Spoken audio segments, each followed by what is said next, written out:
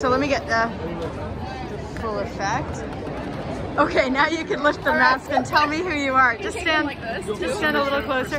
So who are you guys and where are you from? We're actually from Moondrop. Yeah. Okay. And we're sisters. Yeah. Nice. Nice. This is our first cosplay, so. Oh yeah, my god. Also, you guys. A lot of time and effort in there. Yeah. How long did it take you to make the costumes? We actually decided 2 weeks before the Comiccon that we wanted to be these characters. Yeah. Wow. Yeah, but we put like our whole days in there and a lot of time, a lot of patience.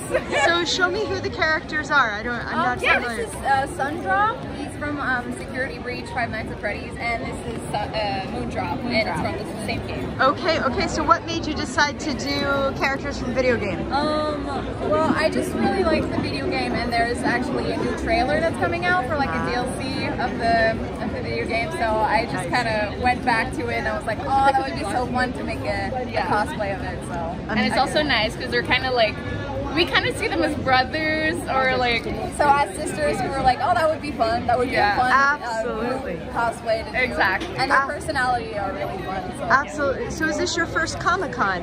It's not. No, okay, it's not your first but first one in cosplay. Exactly. Yeah. So anything you're excited about this weekend?